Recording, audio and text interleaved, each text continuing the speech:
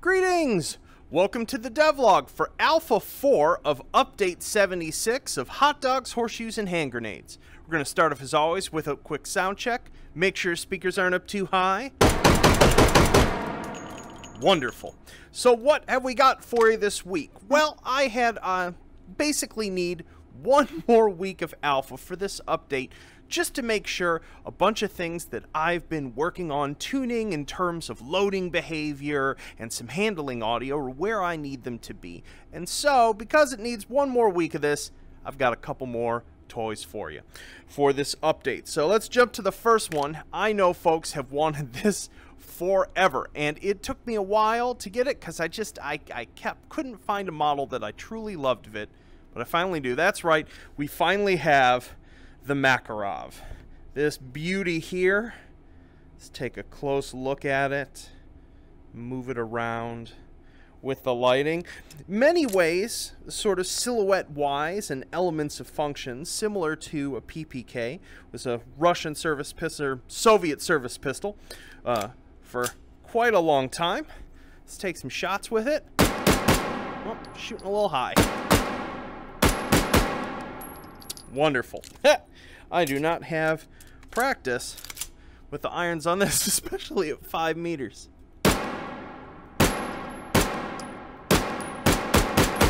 There we go. Got a few in the center at the end there. So there you have it. Have this beaut finally. I don't know, there's just something about it that, despite only being 8 shots, I'm quite a fan. We're going to pretend that first shot there didn't happen.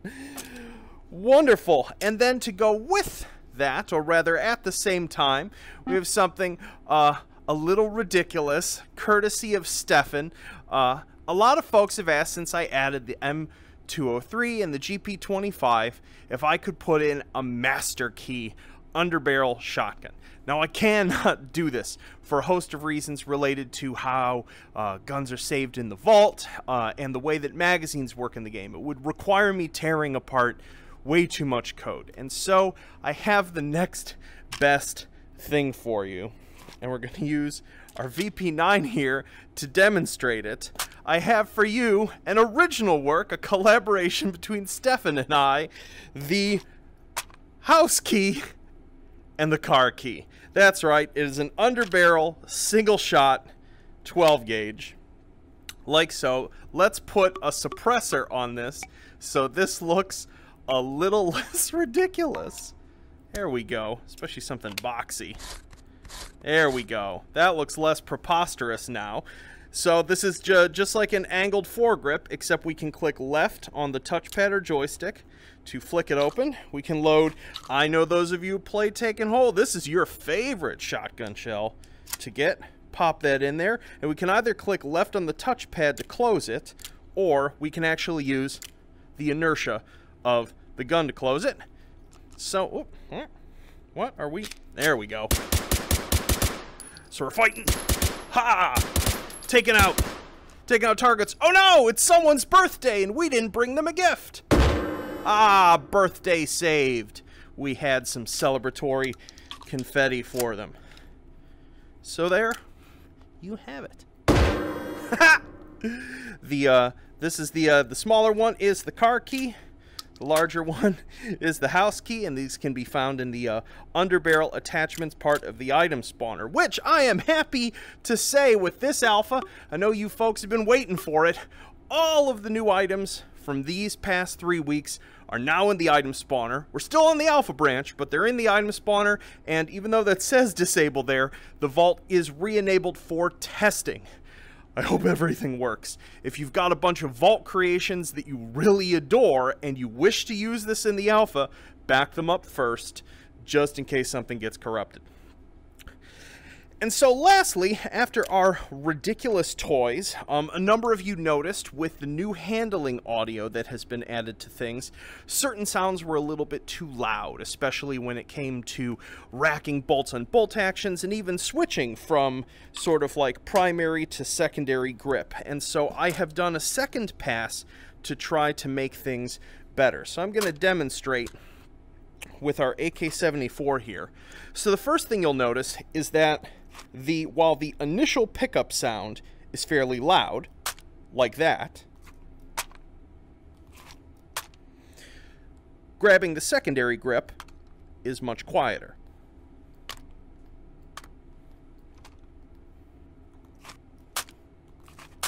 In addition, passing objects to each other is also quieter.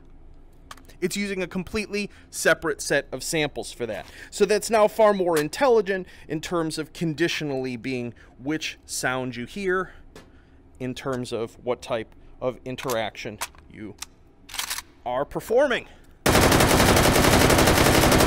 Haha, paper didn't stand a chance. There's also a few new grab sounds. So you'll notice, say, on our Mac 11 here, when we grab the 4, we don't hear the gun sound, we actually hear cloth.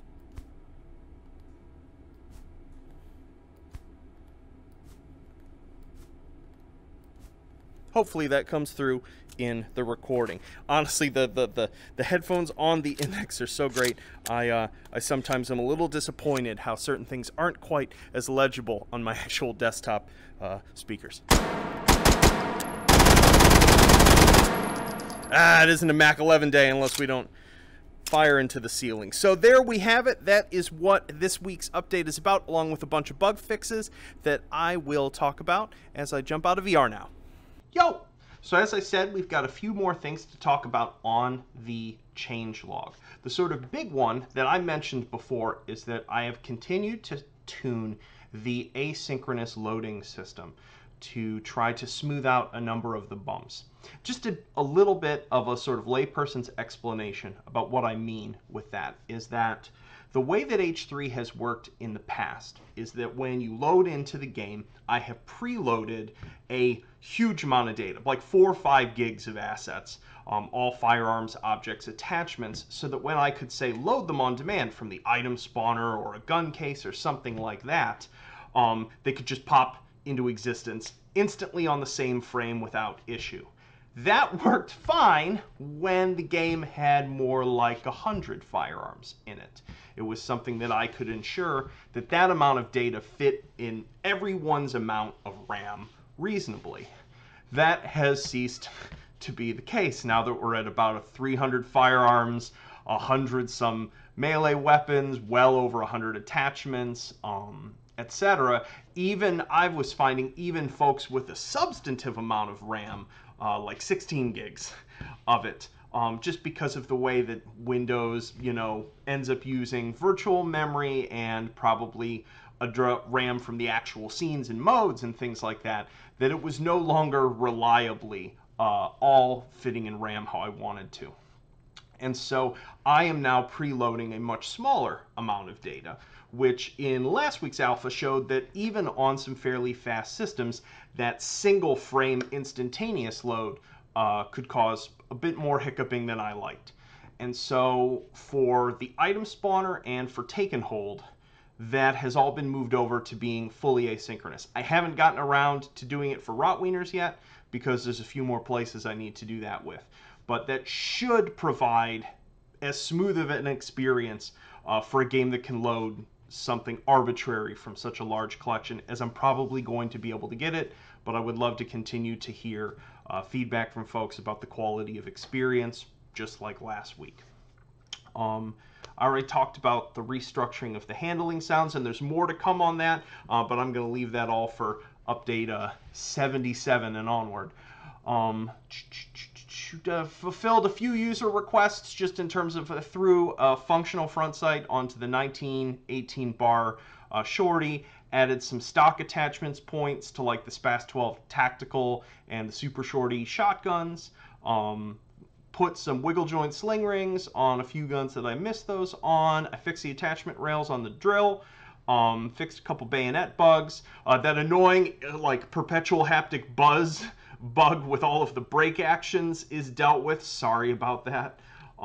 Yeah, and just a bunch of other little miscellaneous. So this is pretty much close to what I would call a release candidate for update 76. So unless there is a major bug that reveals itself over the course of this week, or something I just didn't anticipate, update 76 will go to the main branch next Friday.